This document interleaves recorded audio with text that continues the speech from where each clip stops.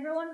Welcome to our teaching entitled The Border Wall as a Policy Option and Political Symbol. I just want to take a moment to remind everyone about our values of inclusion.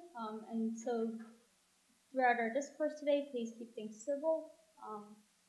If you feel that you can't, remove yourself so that we don't have to remove you. That's it. With that, I will. Do you want this mic or that?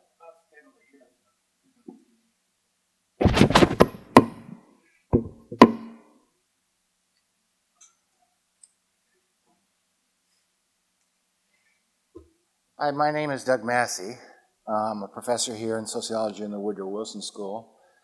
I've been studying migration between Mexico and the United States since 1978. I started just after I'd finished my PhD here at Princeton, working as a postdoc. I ran into somebody who'd spent a year living in a town in the state of Michoacan in Mexico where 3/4 of the families had somebody migrating to the United States and sending money back. From then, I started, and in 1982 launched a project now known as the Mexican Migration Project that has been gathering data continuously, year by year, since 1987, and has built up the largest source of data, I think accurate and reliable data, on documented and undocumented migration between Mexico and the United States.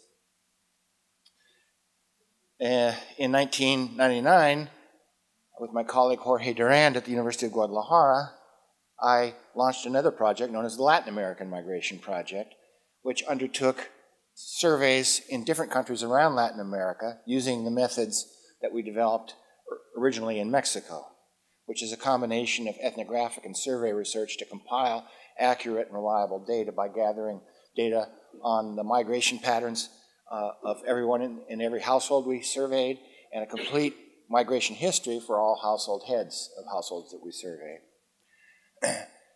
And most of my research is based on the data we've assembled, which is all publicly available for download. Just type Mexican Migration Project or Latin American Migration Project into Google, and you will find the data. So if what I say today makes you think that I'm making stuff up and these are alternate facts, feel free to download the data and check it out for yourself. As you probably are all aware, we have an undocumented population of 11 million people in the United States today. This is the largest number of people living in the United States without any social, economic, civil, political rights since the days of slavery, when there were only about 4 million slaves in the United States in 1860 on the verge of the Civil War. We now have 11 million people with no legal rights at all. I want to tell you how we got into this circumstance. How did we end up with a population of 11 million people living without authorization in the United States? And it's a story that most people don't really understand, and the large size of the undocumented population is largely of our own making as a result of our own immigration and border policies. Mexican migration to the United States is not new, of course. It goes back to the turn of the century. In 1907, the United States reached an agreement with Japan, known as the Gentleman's Agreement. And the agreement was the United States would not ban Japanese immigrants from coming to the United States, in return for which Japan would not let their people come to the United States. So they wouldn't have to suffer the indignity that had happened to Chinese of being banned. In 1907, this created immediately labor shortages all over the Southwest. Japanese had been the backbone of the agricultural workforce, and labor recruitment in Mexico began. And this is really the start of mass migration between Mexico and the United States. Initially, recruitment under private auspices. The railroads in Mexico in 1907 had been financed by American investors and were American-owned, and so recruiters simply rode the rail lines down from the United States. The lines would go north-south to export Mexico's raw materials to the United States. So they just followed the rail lines down until they ran into large populations in the western states of Mexico, around Jalisco, Michoacán, Guanajuato, Zacatecas, and San Luis Potosí are the 5 biggest. And that's where labor recruitment really began. The border was pretty much deserted at that point. Tijuana was about 500 people. So that's where they began labor recruitment. When World War I broke out, the government set up an assistance program to help the labor recruiting. Once the United States got into the war in 1914, the migration from Mexico to the United States surged. And in 1920 and 1924, the U.S. Congress passed restrictive quota laws intended to stop migration from Southern and Eastern Europe. Basically, read Jews and Catholics from entering the United States. But the quota laws never applied in the Western Hemisphere. And when the flows from Southern and Eastern Europe were cut off first by the outbreak of the First World War, and then by the 1920s quotas, Mexican migration surged. Mexico in the 1920s was recovering from a devastating revolution and civil war, and there was plenty of labor to be had to migrate to the United States, and the U.S. economy in the 1920s was booming, the roaring 20s. And in the absence of Southern and Eastern European migrants, Mexicans came in. Historians call it the flood tide of Mexican migration to the United States. And it was almost all legal migration to the United States. The border was practically a non-entity, just a line on a map. The Border Patrol wasn't even founded until 1924. And it was founded not to keep Mexicans out, but to keep Southern and Eastern Europeans and Chinese from coming in through the southern border, because there's no restriction on Mexican immigration at that time. So migration surged in the 1920s, and the size of the Mexican population doubled in the United States. When the U.S. annexed the 5 states, southwestern states, in 1848, only about 50,000 people became suddenly overnight U.S. citizens. All the rest of the people, Mexicans, entered beginning in the early 20th century. And by 1929, it was about 800,000 people, Mexican origin, living in the United States. Mostly legal. In 1929, of course, the stock market crashed and the Great Depression began. And migrants that the United States had welcomed during the teens and 20s suddenly became unwelcome. And the United States launched a mass deportation campaign from 1929 to 1935 that over the course of that period of time cut the size of the Mexican population basically in half, with around 400 to 450,000 deportations. By 1935, the border was quiet.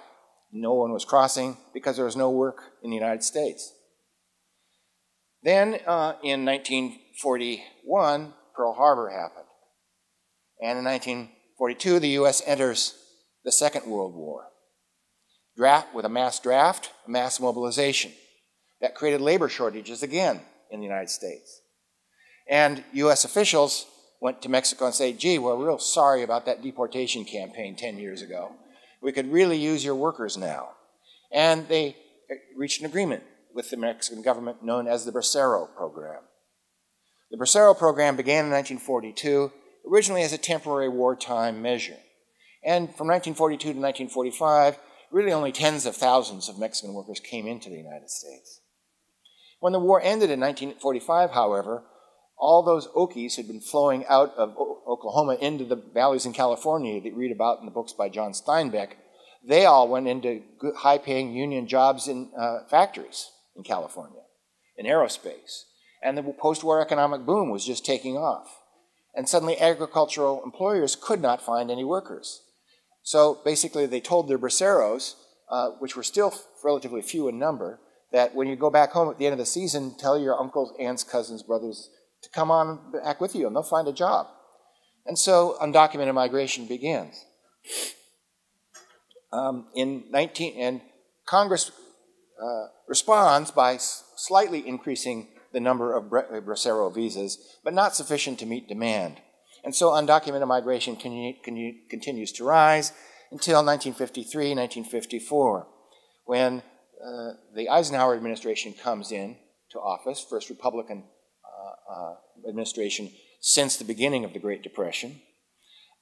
And Eisenhower appoints the former Marine Corps Commandant to be head of the Immigration Service.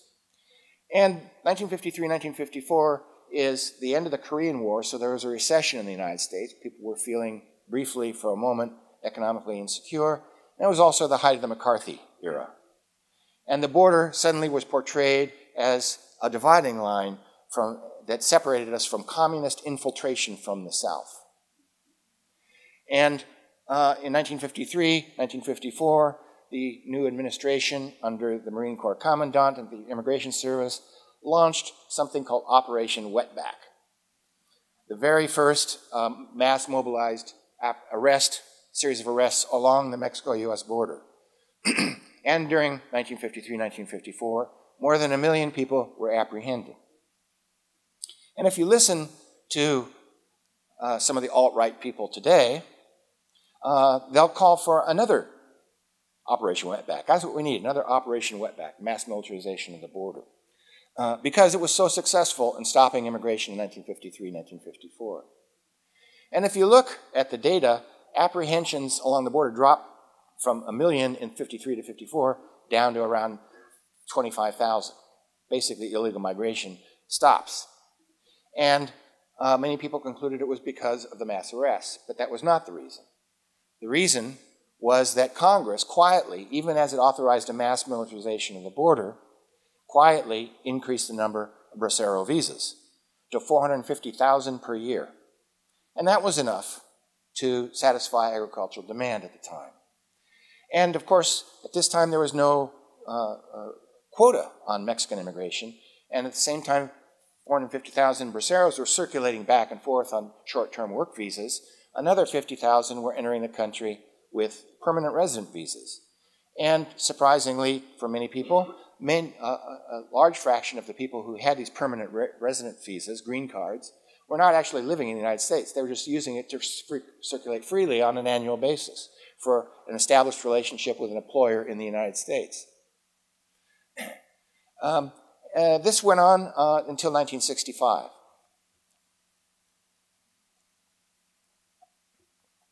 In 1965, there were massive changes to the U.S. immigration system.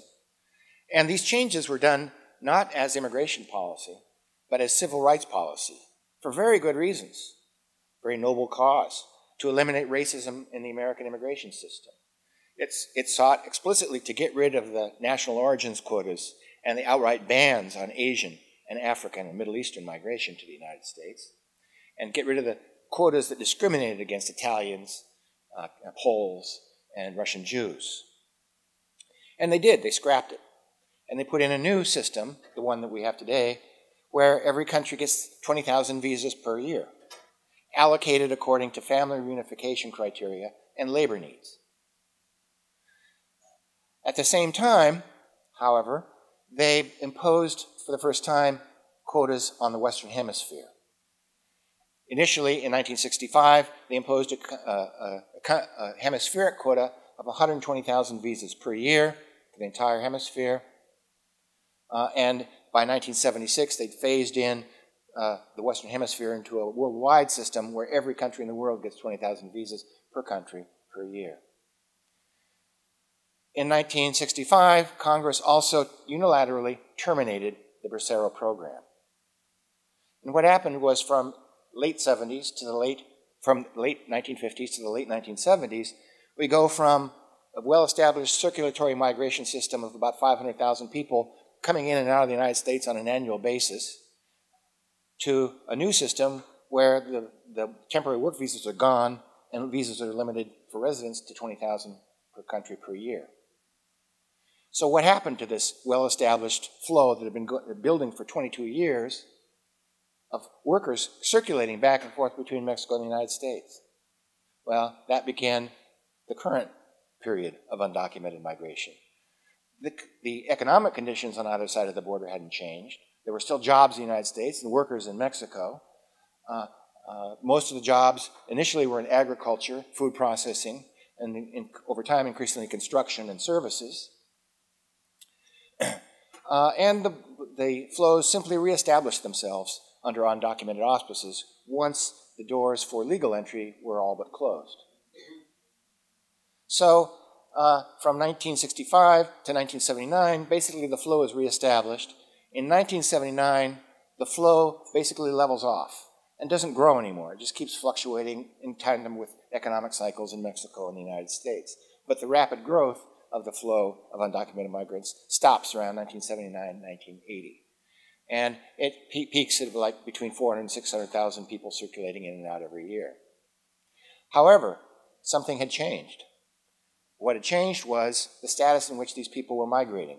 They were migrating to the same jobs, in the same states, with the same employers as they had before 1965, but now they were illegal migrants, and by a definition, therefore, criminals and lawbreakers. And this began a powerful new metaphor in the American media, known as the Latino threat narrative, where the border was seen as another line of defense against a massive threat from the South. The metaphors that were used in the American press were initially marine metaphors. Mexican migration was a flood that was going to drown American culture and inundate its society. But over time, and especially as the Cold War heated up during the Reagan administration, martial metaphors came to predominate. And you can see this through analyses that have looked at the use of these metaphors in American media that grow rapidly from basically zero in 1965 to, in tandem with the rise in apprehensions after 65, to peak at around 1979 and 1980. And the martial metaphors were all about alien invaders who were launching bonsai charges and outgunned Border Patrol officers who were vainly trying to hold the line against this army of invaders who were going to occupy the United States and change its culture and society. And if you want to get a really good feel for the zeitgeist that emerged in the 1980s, I urge you to rent Red Dawn, a movie that was very popular. I think it was Patrick Swayze's screen debut, where the scene opens with paratroopers coming down on a small town in eastern Colorado, in the flat part of Colorado. They're Spanish-speaking soldiers commanded by Russian officers. And they're invading the United States to occupy it. And the rest of the movie is about how the wrestling team beats the path out of town in a pickup truck, stops at the guns and ammo store on the way out, and goes up into the foothills of the Rocky and launches a guerrilla warfare to retake their town back from the Ruskies and the Latinos. This was the zeitgeist. And in the middle of the zeitgeist, in 1986, Congress passes the Immigration Reform and Control Act, which gives the executive the authority to declare immigration emergencies and militarize the border. It launched what became a 3-decade-long militarization of the Mexico-U.S. border to heights that were unheard of prior to this point. It criminalized undocumented hiring. Before that date, it was not illegal to hire somebody without documents. Afterwards, it was. And it authorized 2 legalization programs, one for farmers, one for farm workers to get the growers on board and support the legislation, and another amnesty for people who have been in the United States for 5 years continuously. And this actually reduced the size of the undocumented population of the United States temporarily. Between 1965 and 1985, the undocumented population had been growing slowly, despite the fact that most people were circulating back and forth. Data that we've analyzed show that 85% of undocumented entries were offset by departures in any given year. So that the net inflow was really quite small, and the undocumented population rose over 20 years from 0 in 1965 to about 3 million in 1985. Then there was a legalization program, and it drops back down to 1 million people. 2 million people by 1988. But after 1986, the militarization of the border begins. Slowly at first, but gathering steam in the early 1990s when the Border Patrol launched Operation Blockade in El Paso, and in 1994 when they launched Operation Gatekeeper in San Diego, the 2 busiest border crossings, which until that point in time had accounted for between 75% of all undocumented crossings. Basically, it was a full-scale militarization, building of walls, literal walls, in these two border sectors, massive inputs of personnel and equipment, materiel, and essentially stopped the flow in these two sectors.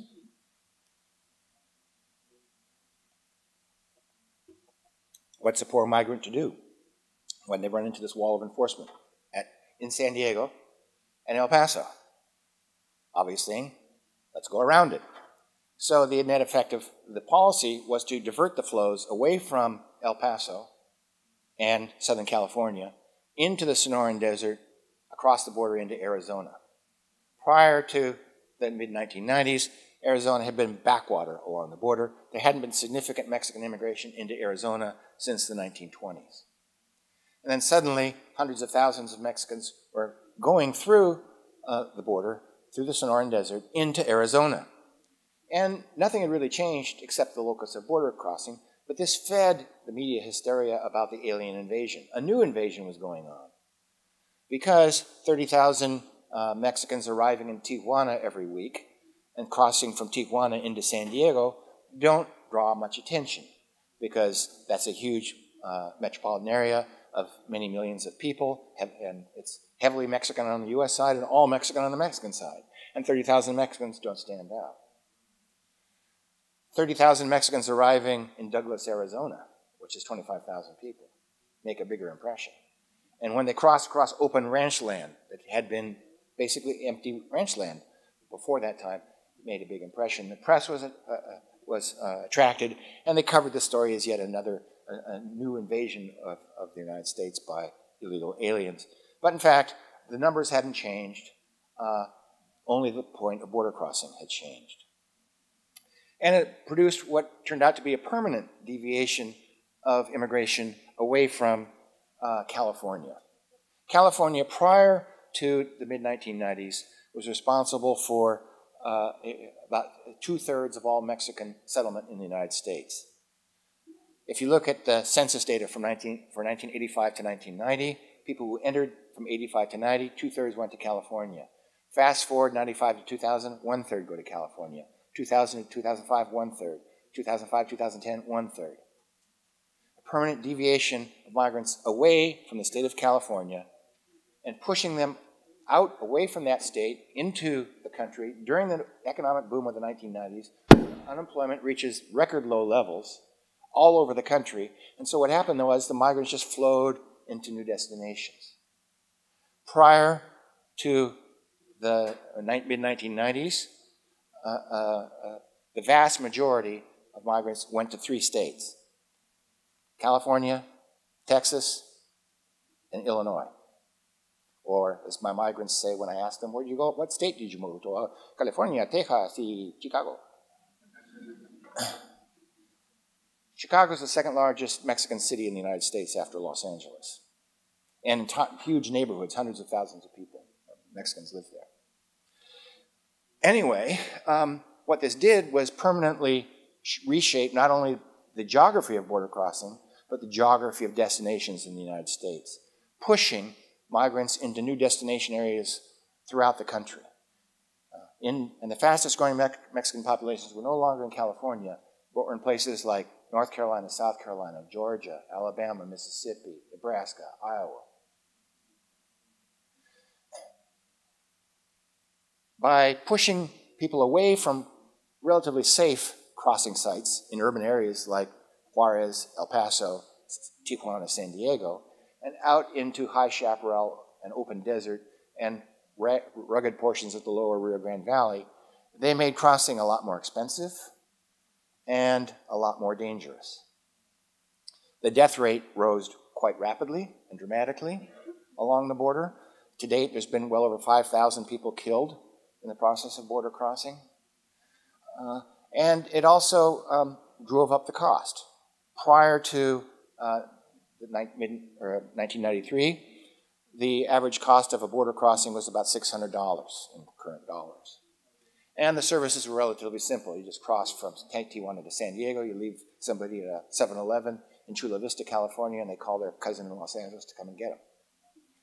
But now, after the border militarization, you're going through open desert. There's no populations on either side of the border. You need safe houses. You need equipment.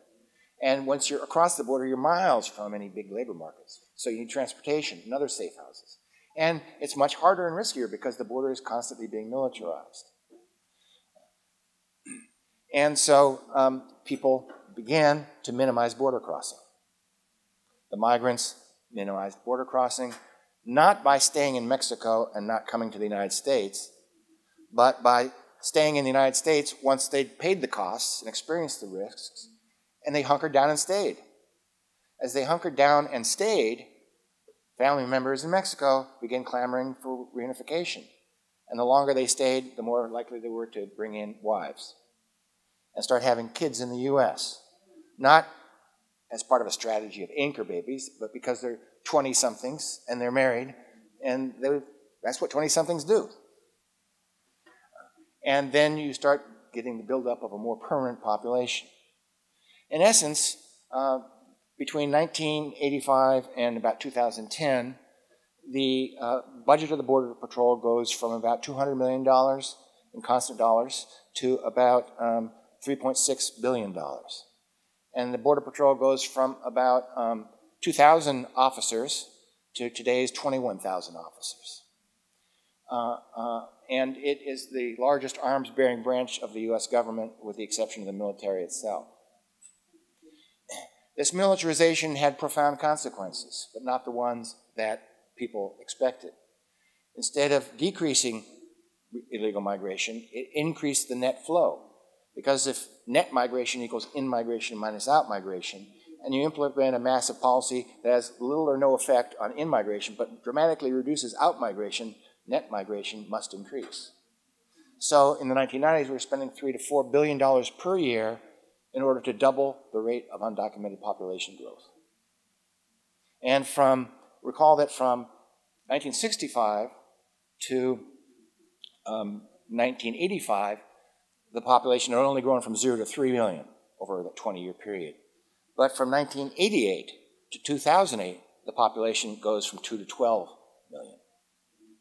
And in 2008, the US recession hits, the Great Recession hits, and undocumented migration actually stops. And the population falls from 12 million to 11 million, where it remains today. So, in effect, our border policy took what had been a circular flow of male workers going to 3 states, doubled it and turned it into a settled population of families living in 50 states, and doubled the rate of undocumented population growth. And we cannot go back to the status quo ante of circular migration with this population of people, because now they've been here for a long time. In point of fact, illegal migration is over. It ended 9 years ago. There have been no net additions to the undocumented population since 2008. And if you look at the data, you find that illegal migration from Mexico began to slow down and fall starting around the year 2000, and was dropping rapidly when the recession hit and ended it definitively. And now the rate of undocumented migration to the United States is hovering around 0. Very few people are entering, very few people are going back. The ones who are going back are doing it under duress, being deported or being threatened by deportation. And this is the status quo. So it's a wonderful time to build a border wall, since illegal migration has been over for the last 9 years. And the net flow is 0. The only flow at the border at this point is really Central Americans. And they were always there, at least since our intervention in the 1980s. Prior to 1980, there was virtually no migration from Central America to the United States. We intervened in a big way, destroyed the economies of Guatemala, Salvador, Honduras, and Nicaragua. Massive civil violence. We armed an army called the Contra Army, sent in the CIA to help death squads in El Salvador, Guatemala, and Honduras. The GDP of those 4 countries actually fell in absolute terms from 1980 to 1990, and millions of people were displaced. And Nicaraguans fleeing the Sandinista regime, a leftist regime, were welcomed as refugees from communism. But all the people displaced by the violence and economic chaos that we unleashed in Central America, all the people from El Salvador, from Honduras and Guatemala, could not be accepted as refugees because they were fleeing right-wing governments allied with the United States and therefore couldn't possibly be political refugees. And they entered mostly without documents. And they remain today. About 1.2 million of the 11 million people are Central Americans, and they're the only ones that are growing slightly. But that's offset by the negative outflow of Mexicans. So the population is relatively stable. And we're really talking about tens of thousands of people coming to the border rather than the hundreds of thousands that were coming to the border before. And they're basically refugees from a huge mess that we created in Central America, that we walked away from after the peace accords were signed. And it could easily be handled with a reasonable refugee policy. There are not that many people. Nothing like the boat people after the collapse of Vietnam. But for political reasons, we have never been able to do that. So in 2014, for the very first time in American history, there were more non-Mexicans apprehended along the border than Mexicans. And in the latest data shows that apprehensions along the Mexico-US border are at their lowest level since 1971. And in 1971, there were only 1,500 Border Patrol officers. Today, we have 21,000, and they can't even produce as many as they produced in 1971 with a much smaller labor force. So, at this point, it's very clear that undocumented migration is over for Mexico and is waning even in Central America, largely because of the demographic transition. In the 1960s, the average Mexican woman had 7 children. So fertility rate was 7 children per woman. By 2000, it had dropped to 2.3 children per woman. Today, it's around 2.2 children per woman, replacement level. Mexico has become an aging society. Labor force growth rates have plummeted. And the average age of people at risk of migrating has risen and risen and risen. Migration is highly age dependent. If you don't begin migrating between the ages of, say, 16 and 30, you don't start migrating after that. It's like crime, pretty much the same kind of age curve. And the average age in Mexico as a whole today is 28 years. And if you look at people above the age of, say, 16, the average age is like 43.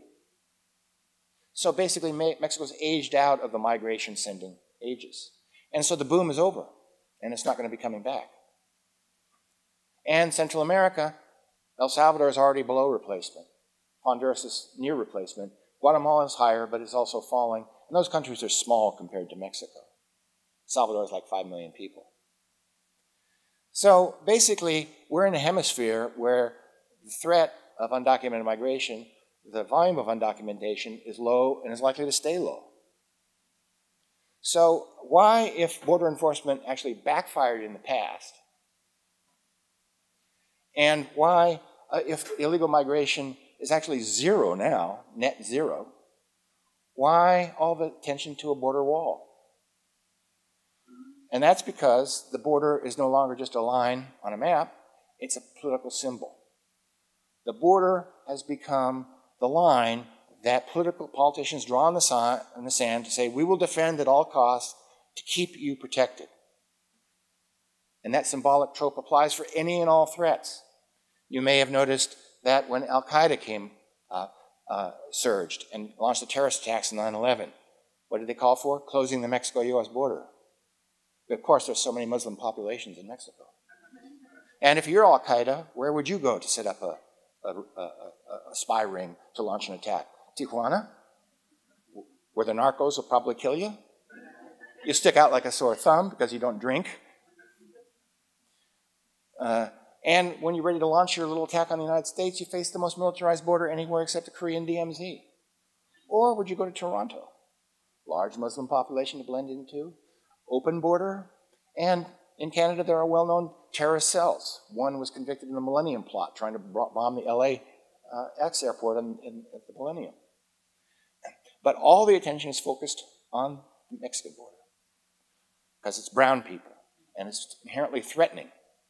It's a threat from the south. So when Ebola hit, our leaders, alt-right leaders and Republican congressmen and senators called for closing the Mexico-U.S. border, because there's lots of West Africans dying to get in from Mexico to the United States. And there's so many plane flights from West Africa to Mexico. And ISIS. Now the fear is ISIS, so we need to, whenever fear of ISIS comes up, we want to call for closing the border. So the border is now a political symbol, a line of defense against any and all threats from the United States, and the threats are cultural, terrorist, and frankly, very racialized. And so the purpose of calling for the border wall, the reason Donald Trump signs a border wall, executive order calling for a border wall on day one, is it's a political symbol. It's payoff to appease his alt-right base. It says basically, we are going to erect a wall. We're not going to let these brown people in.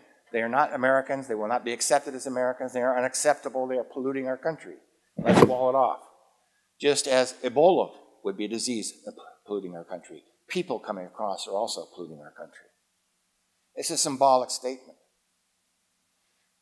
And in the end, the wall doesn't even have to be built. He's already made the point by calling for it. And we'll see whether Americans are really willing to spend $23 billion to build a wall to solve a problem that doesn't exist. It will have no effect on undocumented migration because undocumented migration is zero. So it can't have an effect. But its purpose is not to have, it's not immigration policy. It's not about national security. It's symbolic politics about us and them. And rejecting the other, the people outside the United States.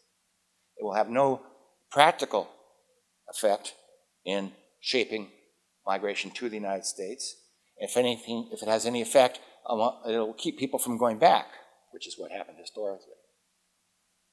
So basically, we see our country now gripped by a great deal of hysteria about an invasion that isn't happening, about problems that don't exist. There's this tremendous fear of Sharia law in the United States now. Muslims are less than 1% of the US population. And unlike Europe, the Muslims who migrate to the United States are mainly middle class and professionals, not working class. And they're integrated into American society, not segregated. But this fear is a great political mobilizer. And it's the cultivation of fear of the other, Muslims, Mexicans, Latin Americans in general, that is the reason for the wall and for the deportations that we're seeing today. So that's my analysis of the situation based on my 35 or so years of research studying Mexican immigration. And I've tried to tell our political leaders in Washington that militarizing the border was a big mistake, that it would actually increase the size of the undocumented population. I've testified before Congress 5 times, but they don't listen. And now that illegal migration has actually ended for the last 9 years, they have a hard time letting go because it's such a useful mobilizer. They like illegal migrants, and they want to demonize them, and now that they're gone, they are just turning to whatever symbols they have. Build a wall, deport people. So I open the floor for discussion and questions. Yes?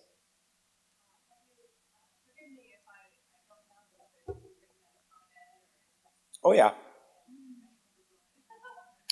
You can Google border wall, Adam Ruins Everything, a TV show called Adam Ruins Everything. I did a cameo appearance on this. It's gone viral on YouTube. It's all about the border wall and why it's stupid to build a border wall. They did a really good production to explain in real clear terms why building a border wall is really dumb. And I did a cameo on that. A couple of years ago, I wrote an op-ed piece in the New York Times with the former foreign minister of Mexico. And we said, look, illegal migration stopped. We already quietly have put back in place a guest worker program. There are 350,000 Mexicans entering with temporary work visas every year, and 150 to 200,000 coming in with permanent resident visas.